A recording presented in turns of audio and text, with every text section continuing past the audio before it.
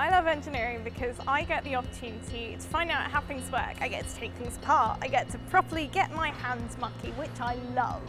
I get to try things out and establish the best solution for a problem and to make the best product at the end of the day. Human factors is the same thing as ergonomics.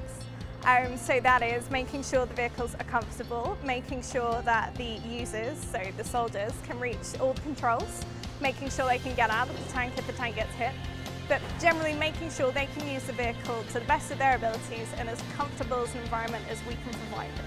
I get to work with the end user. I get to see a product be improved and made better for our users, and I get to see that go out the door. Knowing that I've made a difference to someone's day-to-day life, that is very important to me.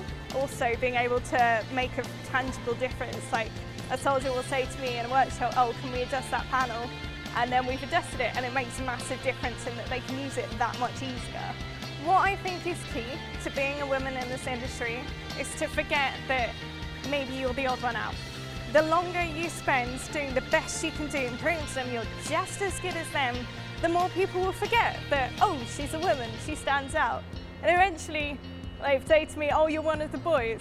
And part of me is like, no, I'm a woman. But part of me is like, no, that's perfect. They've forgotten what they think divides us. We're all just the same. We're all just as good at being engineers. There is no reason why a woman shouldn't be an engineer. And this is what I try and get across when I go out into schools. I work with the Women in STEM committee here at Lockheed Martin and we do school visits. We mentor local children to give them that confidence that yes, they can be whatever they want to be, and if that's an engineer, fantastic, go for it.